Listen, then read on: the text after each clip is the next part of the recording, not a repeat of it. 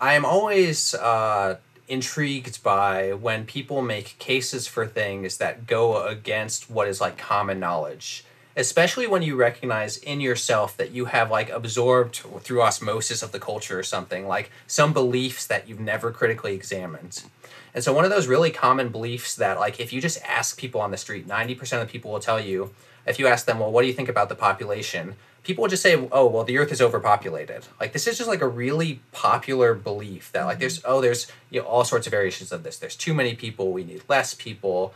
Like this is something that I used to believe too. It's just something that like you kind of absorb going through life. I don't know when it's told to everybody or when it just kind of happens In K through naturally. 12. Yeah, K through 12 is probably K through 12 it's Earth told Day when we got to, our little yeah. trees and the population was mentioned. Sure. Uh, and one I read the work of an economist who's now passed away, Julian Simon.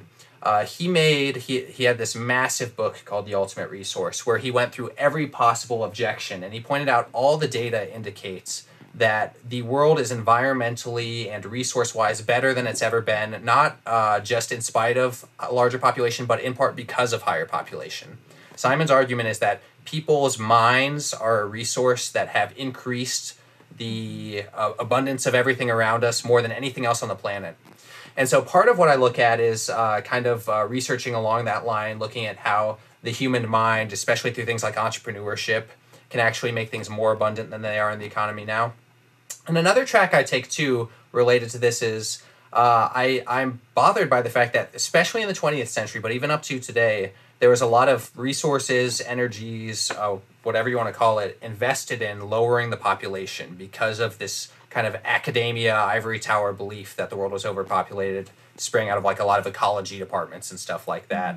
And so both within the US and in other countries, a lot of money was spent trying to decrease populations. And when you take the Julian Simon argument seriously, when you look at the data and see people are actually good for the environment, this is like the worst possible policy. Not only are you pretty significantly harming human rights, but you're also making things worse environmentally and economically when you do it.